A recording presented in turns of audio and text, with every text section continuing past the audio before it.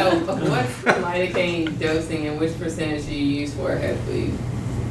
Lidocaine and a head bleed? Are you talking define head bleed? What do you mean? If you have that patient that comes in, you're going to tube them, and it looks like, hey, they possibly have, you know, a head bleed or something with an increase in cranial pressure. What's your lidocaine dosing and which percentage? She's talking about pre-treatment. You're talking about pre-treatment for intubation. Right. Honestly, I'll have to double check that. I thought it was 1.5. But 1%? Okay. So lidocaine and RSI for the patient who has traumatic head injury. I cannot cite the study off the top of my head, but I know that there is some evidence that is developing that suggests lidocaine, and has been developing for a while, that lidocaine is not helpful.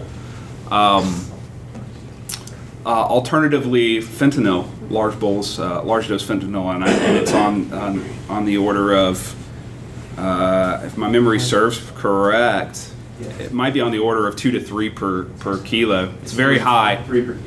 Yeah, 3 per kilo. So it's very high, and that seems to work a little better than lidocaine, and I'm shifting my practice that way. Although it's hard to give that. Yeah, absolutely. The other thing about giving that much fentanyl is it can cause hemodynamic consequences. Yep. And some of the worst things for head injured patients are hypoxia and hypotension. So, yeah, I think the caveat being that if they have isolated blunt head trauma, then I feel a little more comfortable. If they have multi-organ trauma and they're hypertensive when they present, you got a problem. You know, you don't have to worry so much about the hypertension. It's hypotension that's the problem, and I probably wouldn't be given large dose fentanyl. That'd be the caveat. Curiously, ketamine may actually be a very good thing for these folks, but the literature is very early on that. I agree with what they were saying, that fentanyl is probably much more important than lidocaine, which very rarely is given, and you have to give it really early too. Most of these folks look terrible, and so you're tubing them quickly. You have to pre-treat them about 5 to 10 minutes before you tube them to get any benefit, and then that's largely theoretical. I rarely pre-treat anybody. I don't know if other people routinely do it, but I hardly give them 3 to 4 mics per kg of fentanyl. I haven't. I mean, the idea of trying to tell the nurse, hey, I want you to push 400 mics of fentanyl, and like, well, what? Hypotension and a head bleed is all. Well, if they're hypotensive, I would not give fentanyl. I wouldn't do it. You're not going to worry about hypertension, right? That's what we're trying to avoid, is hypertension. So I wouldn't do it in a hypotensive patient. If that patient's isolated head trauma, then would I give 300 or 400 of fentanyl? I don't know. I might. I mean, I would probably be more between 100 and 200, though. To be honest with you. You're pushing 50. What is? I guess my question is, what is the concern of giving 400? What are you worried about? In an isolated head trauma with no hypotension, what are you worried about? They might stop breathing.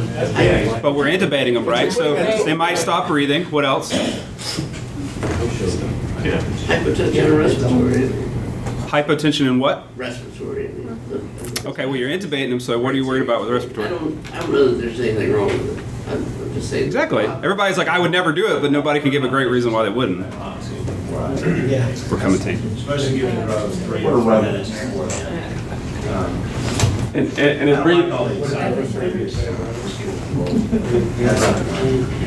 And as Bree pointed out, you can spread that out with smaller aliquots of 50 or even do a quick drip. But again, that means that you're waiting even longer to intubate them. And so the two things that causes bad outcomes for these folks is hypotension and hypoxia. And unfortunately, you're between a rock and a hard place, because either of them will make dead brain tissue. And so you cannot allow, oh wait, we're waiting on a pre-treatment and they're desatting. That's completely unacceptable. You cannot do that. And so I think it's much easier to just tube them, take care of them, and then once they're intubated, it's easier to control their blood pressure and not worry as much about the pre. So unfortunately, we have that terrible question that I promised we would skip. This is related to. Oh, okay. Sorry, you're bumped again. Darn. Last year on Trauma, we had a bunch of bleeders in RSI. I looked at the literature surrounding this, and there were 2 papers that came out in Journal of Trauma in late 2014. One was a review of the original literature on giving lidocaine in the 1990s, and it actually said that there wasn't very good supporting evidence to start with in the 90s when this was first looked at. And then the second one actually recommends against doing it, and they say fentanyl. So most of the trauma literature is actually moving away from it. So I don't do it anymore. So agree. Amen. Yeah, I think fentanyl is emerging as a star, and lidocaine's getting poo-pooed. Yeah. All right. So PCC.